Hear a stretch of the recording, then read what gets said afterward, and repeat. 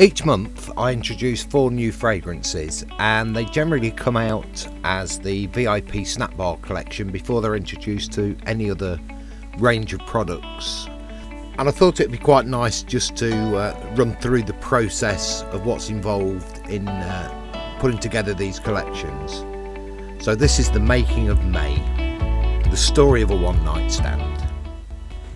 This is the normal size label that I'd use, but I wanted these to be slightly bigger this month, so I'm working on that size. And this is the opening image. It's obviously that meeting in a smoky bar room somewhere.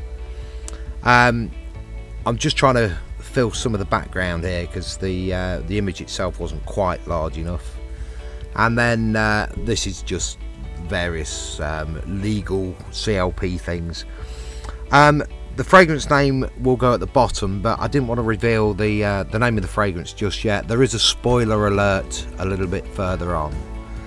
So we're on to image 2 here. This is the second of the fragrances. I wanted to convey some sort of consent, some sort of event happening, but I was quite keen to have a black and white theme in there. These things are rarely black and white, so I quite like the play on that. So we're on to our third image here, and obviously the night's progressed.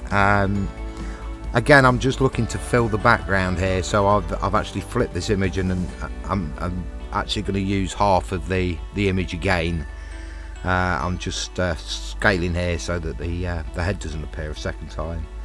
And on to our final image, and this one is obviously the morning after, and that early morning escape, that avoidance of awkward silences after a night that probably neither party remembers fully. At this point I'm just trying to scale this so that I get a little bit more of the station.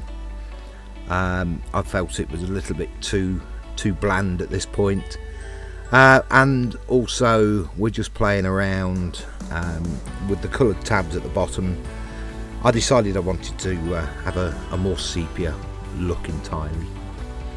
So here we go, we have the meeting, the later evening and the early morning. So on to the pours, and faithful old Frank Burner is turned up to 10 with a couple of kilo of wax melting, and we're on to the first of the pours. So in this one, the barroom scene, I'm trying to pick up and replicate that sort of orange smoky kind of background that we had going on there. So in with our fragrance oil, and essentially I'm going to do a 3 colour pour here. I wanted to retain some of the white, but I also want to introduce quite a deep red and a deep orange. So I'm going to split the wax here. I'm only making up two molds at this stage, just so that for demonstration purposes. So it's quite easy to split at this point. So we'll mix our 2 colours up. We've got a bright red and an orange. I'm laying a base of white in first, and then we'll pour straight over this with a mixture of red and orange, and I finish off with just a little bit of dark brown just in the bottom, just to give a little bit of depth. So we move on to our second. Now this is I wanted a black and white theme for this, and I wanted sort of fairly bold lines running through. So I'm going to pour the white first, and this is over a base of black glitter. So the white goes in. I'm just heat gunning it slightly so that it runs sort of to the left hand side better. And then once that's set, I'm going over the top of that with white glitter, and then mixing up a very strong black. Black is one of the worst colours to mix, but I'll sort of go overboard on the black, trying to get as dark as I possibly can, and then we just do an overpour of that, and we'll leave that one to set. Onto our third. This wanted to be a combination of reds, picking up on the red on the bedroom scene, if you wish. So I'm going for a deep red, and again just kind of a mid red, and again keeping a bit of white in there as well. So we're sort of half pouring and then a double pour of the two reds, and just give them a bit of a swirl there before we move on to the fourth pour. This is kind of the station scene, so what I'm looking to do here is pick up on those dark sort of brown and sort of foggy kind of scene that we had going on, but I don't want this overly coloured, so I'm using the tiniest bit of brown and grey, which I didn't fully mix, and that was intentional, so that I got a bit of streaking in there. So this is a final pour, and we'll just let that set up, and we'll see them turned out in a minute.